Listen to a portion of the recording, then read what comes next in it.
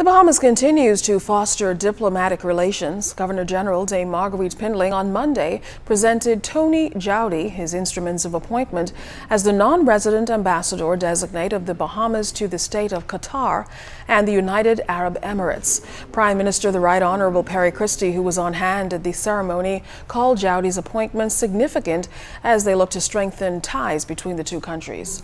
Both Qatar and the UAE are small states, and both have a relatively small number of citizens, but host a significant number of expatriates, resident and visitor. We therefore have a great deal in common, and we have found that while our cultures differ, we are bound together in the goal to create stronger, resilient societies for our future generations.